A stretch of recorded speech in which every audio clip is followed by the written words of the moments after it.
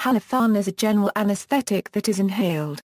Its IUPAC name is 2-bromo-2-chloro-1,1,1-trifluoroethane.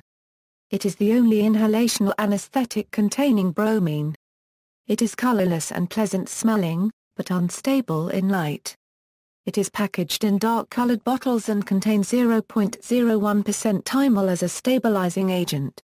It is on the WHO model list of essential medicines, the most important medications needed in a basic health system.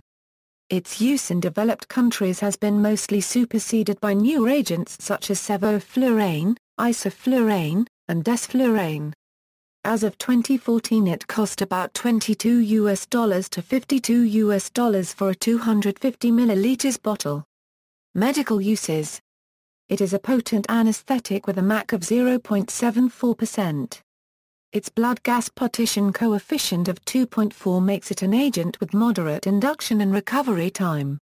It is not a good analgesic and its muscle relaxation effect is moderate. Side effects. In rare cases, repeated exposure to halothane in adults was noted to result in severe liver injury. This occurred in about 1 in 10,000 exposures. The resulting syndrome was referred to as halothane hepatitis, and is thought to result from the metabolism of halothane to trifluoroacetic acid via oxidative reactions in the liver.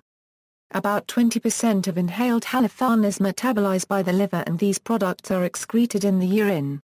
The hepatitis syndrome had a mortality rate of 30% to 70%. Concern for hepatitis resulted in a dramatic reduction in the use of halothane for adults and it was replaced in the 1980s by enflurane and isoflurane.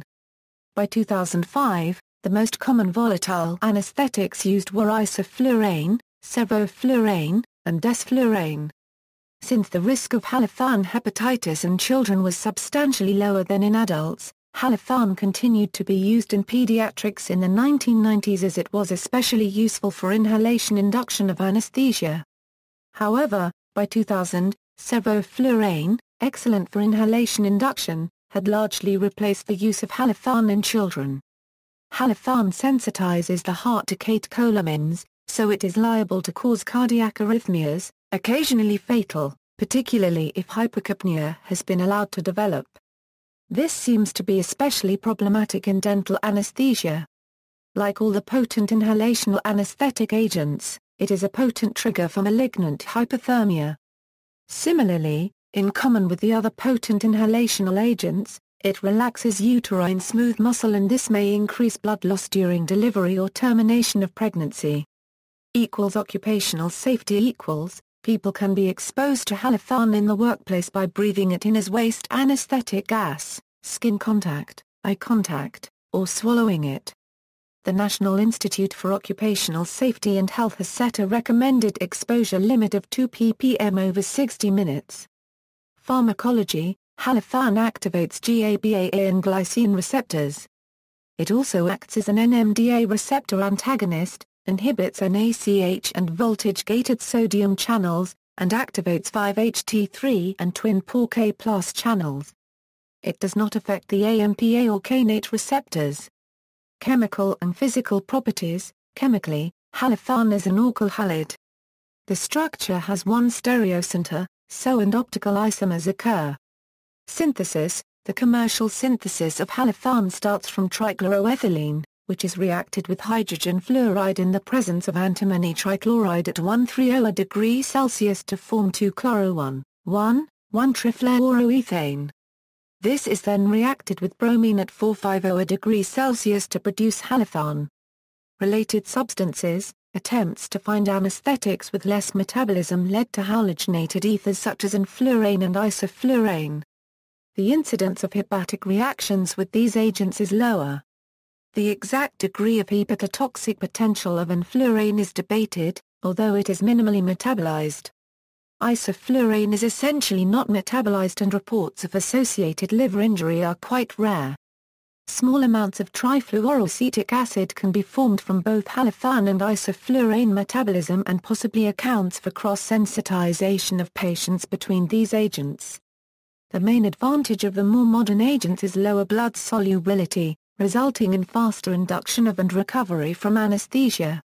History. Halothane was first synthesized by C.W. Suckling of Imperial Chemical Industries in 1951 in Widnes and was first used clinically by M. Johnston in Manchester in 1956.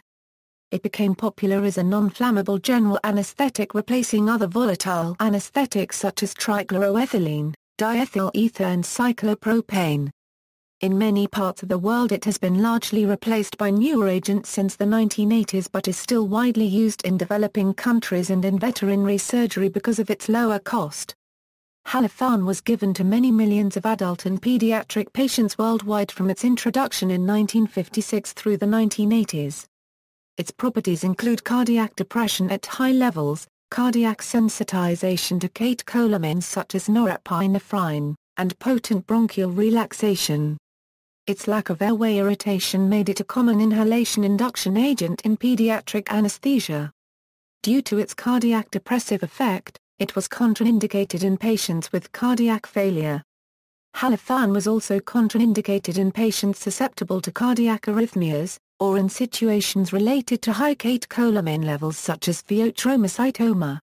Availability: it is available as a volatile liquid, at 30, 50, 200 and 250 ml per container, but in many first world nations is not available, having been displaced by newer agents. References. Further reading: Atkinson, Rushman, Lee. A Synopsis of Anesthesia. 1987. Edger, Eisencraft, Wieskopf.